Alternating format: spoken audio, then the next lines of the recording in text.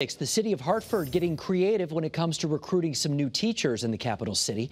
They're casting a wider net in hopes of finding new talent outside of the country. Channel 3 Eyewitness News reporter Christian Cologne is live right now in the capital city with more details for us at 6. Christian. Yeah, it's also addressed the teacher shortage, and we have heard of the program called Paso a Paso, where they recruit teachers from Puerto Rico, but now the district here in Hartford is hoping to give out about 15 U.S. visas for teachers from other Caribbean islands.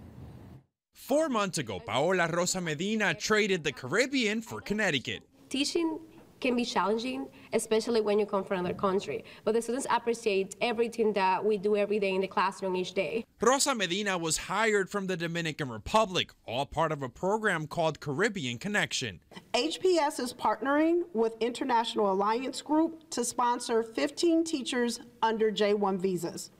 J-1 visas are non-immigrant visas for individuals approved to participate in exchange visitor programs in the United States.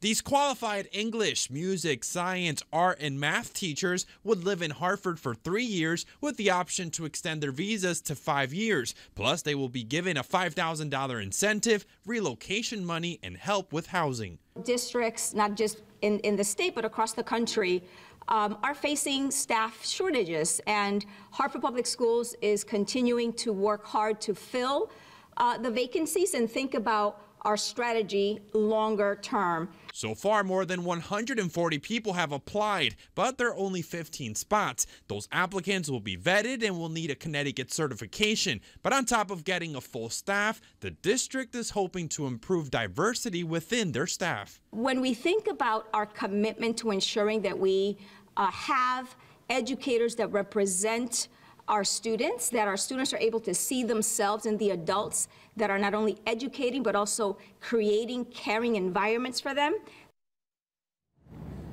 And the district plans to have several virtual informational sessions about this program. So if you want to learn a little bit more about the program and get familiar with it, we do have that info on the Channel 3 app. In Hartford tonight, Christian Colon, Channel 3 Eyewitness News.